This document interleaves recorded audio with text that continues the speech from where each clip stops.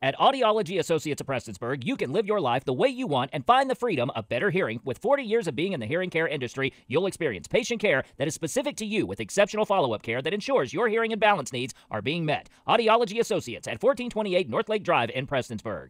On Thursday, April 27th, the Southeast Kentucky Chamber of Commerce will be hosting the National Civics Bee at the Mountain Arts Center. 20 students from all over Kentucky will be gathering for a competition that will use civics as a problem-solving device. The top 3 winners will receive cash prizes and a trophy for their efforts. So we've got 20 students all across Eastern Kentucky, several here from our part of the region, but all across those 24 counties. We're going to give away some gas cards from Double Quick to make sure that getting to and from the competition is not an issue. We've got medals and cash prizes. Everyone gets a medal. Top 3 students get a trophy.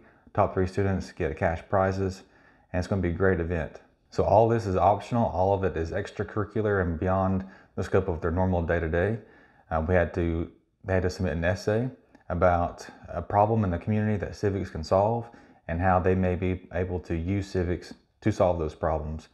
So we brought in almost 200 essays and talking about challenges in the community.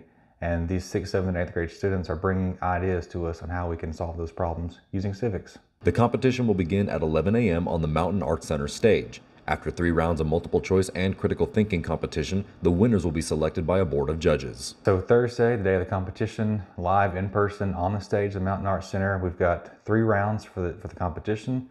First 2 rounds are multiple choice.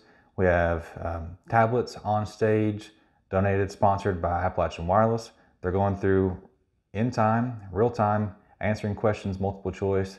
First 2 rounds, the questions get harder. The questions have more points. And then we'll take a break.